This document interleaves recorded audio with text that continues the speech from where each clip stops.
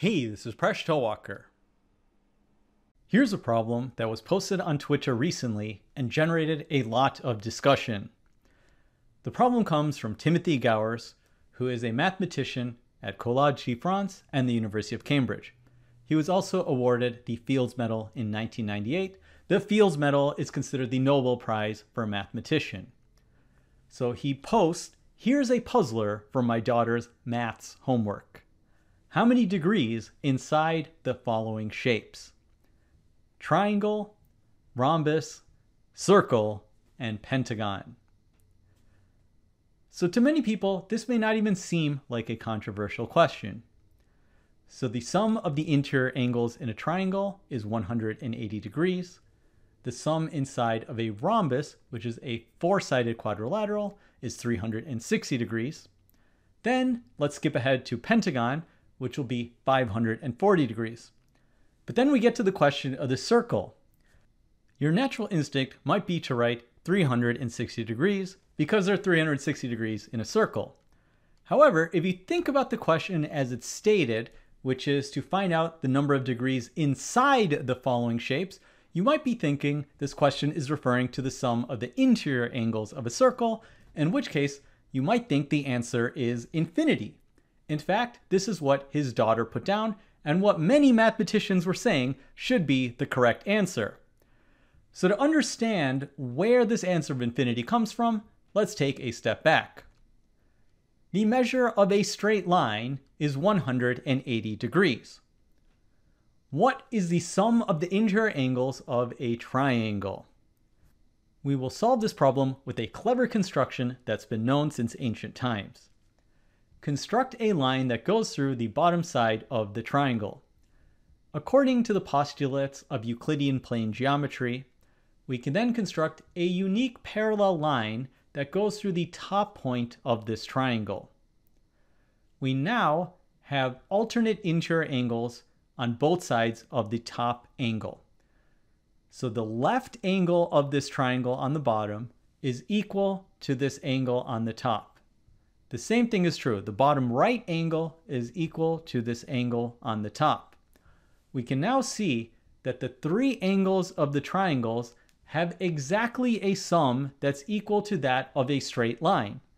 Therefore, the three angles sum up to 180 degrees. Notice this is true no matter how we draw this triangle. We will always have the sum of the three interior angles is equal to 180 degrees. We can then build from this to figure out the formula for a general polygon. So we have a triangle will have a sum of interior angles equal to 180 degrees. Now what about a quadrilateral? The clever trick is to divide this with two opposite vertices. We now have divided this quadrilateral into two different triangles. This triangle will have a sum of its interior angles equal to 180 degrees, and the same is true for this triangle. So the total sum of the interior angles of this quadrilateral will be the same as two triangles, which is 180 plus 180, which equals 360 degrees.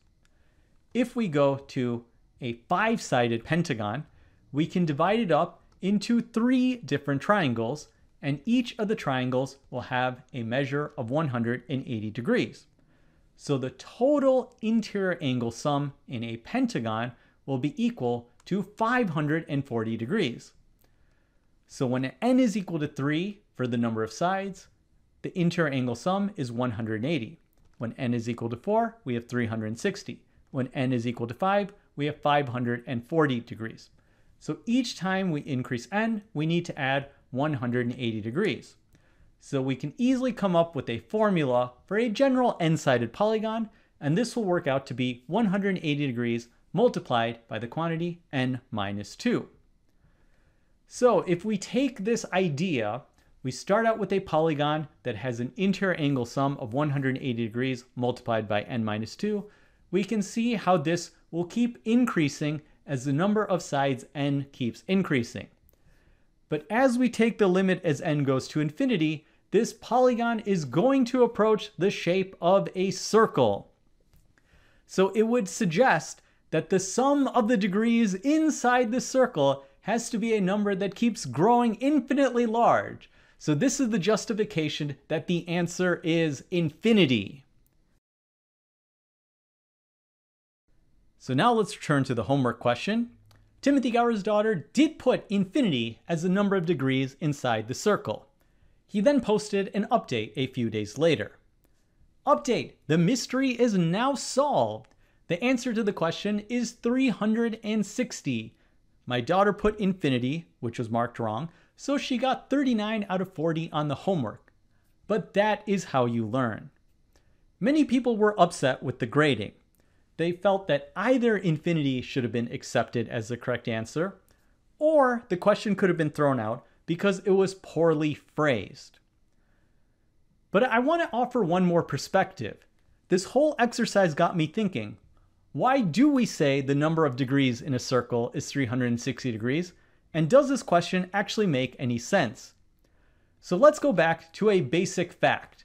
We started out with our derivation by saying a line measures 180 degrees.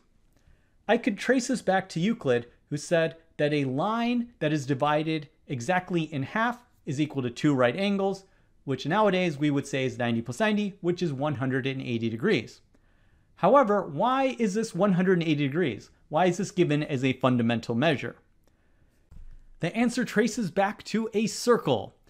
Ancient societies, including the Sumerians, Babylonians, Egyptians, Indians, Chinese, and Mayans, were studying astronomical features and noticed the year was about 365 days. They noticed a circular pattern about this, and it was convenient to round this down to 360 and divide each day into a degree, so the circle became divided into 360 days, which is 360 degrees. It made sense to measure the angle of the arc in terms of this central angle. So one full turn around the circle was 360 degrees, and you could subdivide either this arc or you could divide the central angle by 360 degrees. So imagine you go halfway around the circle. This forms a straight line across the diameter. The measure of the central angle would have to be exactly half of 360 degrees, which is 180 degrees. So to get the chronology right, a circle is divided into 360 degrees. This is why it makes sense for a line to be 180 degrees. Then a triangle has the same interior angle sum as the line, which becomes 180 degrees. And all of the formulas for the polygons follow on this basis. So it is the circle of 360 degrees that's the fundamental measure. So we now go back to the homework question and think about the phrasing.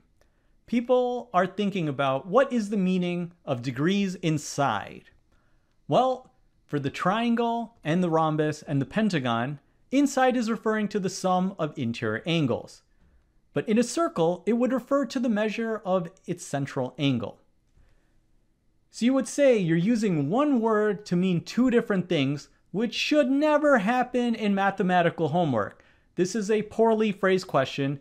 It should never be allowed. But I want to offer another perspective. Think about the sentence, there is no time like the present to present a friend with a present. We have one instance where present refers to a time, another instance where it refers to an action of giving, and a final instance of the word where you're actually giving a physical or otherwise emotional object. So we have a single word that has three different meanings in the same sentence. I would say many of you should understand this question without any difficulty. It's not a problem if you're using the same word to have multiple meanings, even in the same sentence. That's just a part of life. Now, since we're talking about language, I pose this question to AI. So Gemini, I said, how many degrees are inside a circle? And the response was, there are 360 degrees inside a circle. This is a fundamental measurement in geometry. In fact, Gemini got tripped up with the other question. How many degrees are inside a triangle? The response was, a triangle itself doesn't hold degrees inside it.